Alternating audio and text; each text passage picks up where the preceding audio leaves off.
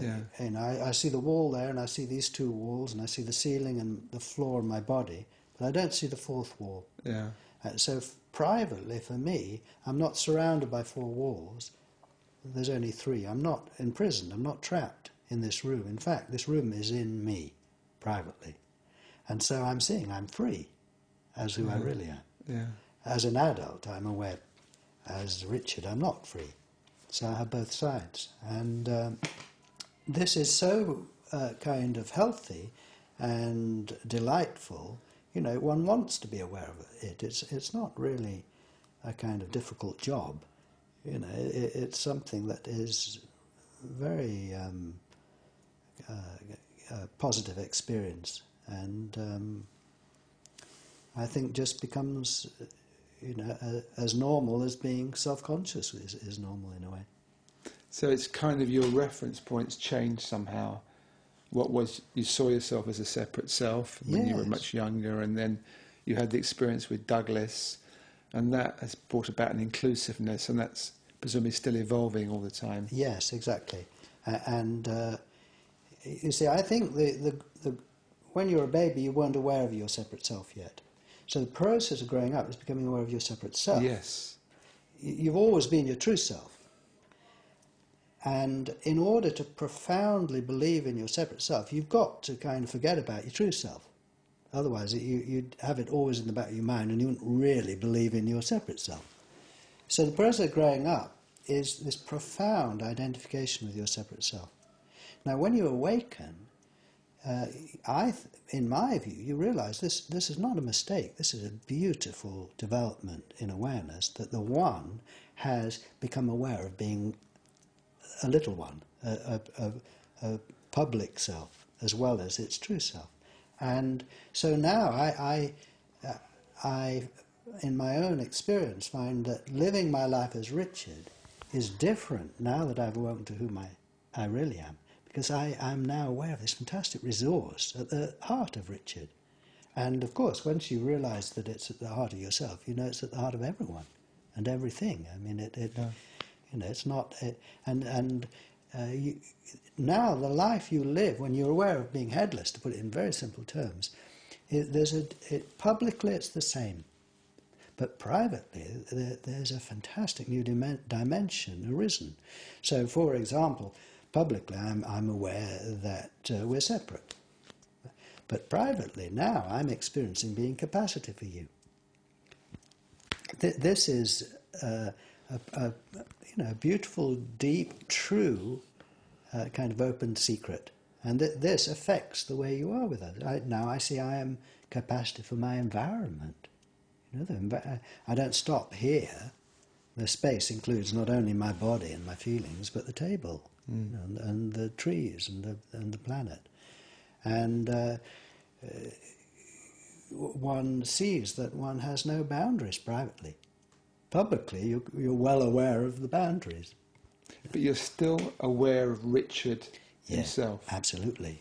And probably more so, I think. It's very interesting because we've had a whole series we've done on Conscious TV about non-duality. We've maybe done 6 or 7 people now. And they're pretty much saying that there's no self. That they're, you know, I'm using my words rather than their words, but they are in permanent, there's only oneness. Yes. And they somehow, there isn't a they to be in permanent, in their terms, there isn't a they to be in permanent touch with the oneness, but there's just oneness, and the I individual is gone. But it seems you're talking about possibly a bit of a different state, if you like.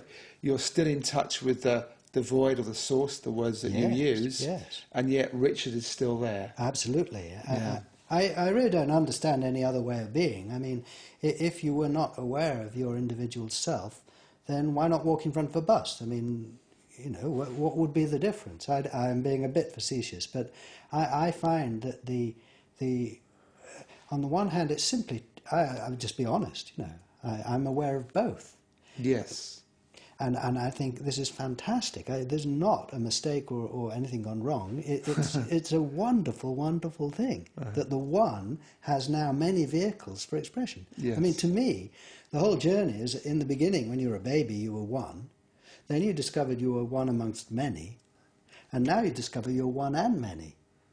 We are many and we're one. Now that is a far better condition from just being one, in my view. You've got the best of both worlds. Yes, yeah.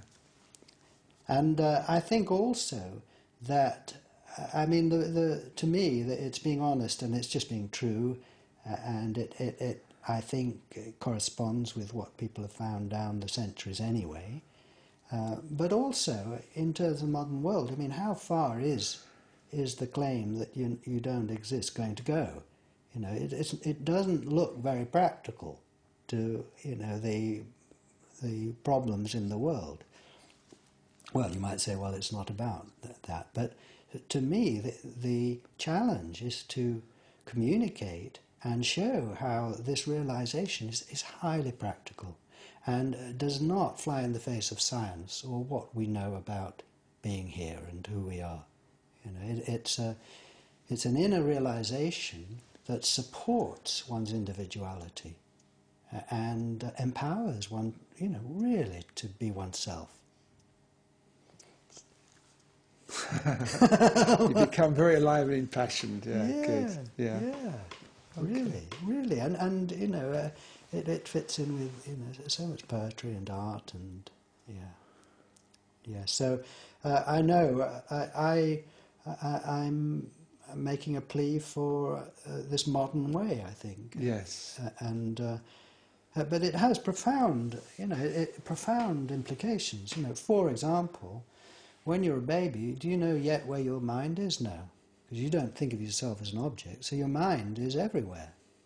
And the process of growing up is the discovery that your mind is located here, apparently, and other people have got minds, called the theory of mind. So I've never experienced anyone else's mind myself. But growing up is the kind of taking on board that idea, that there are other people and there's a self. Yes. Now, this is a superb development, and it means that one can own oneself and describe one's own point of view and listen to other people's point of view. It's a real deepening in terms of one's experience of life. Now,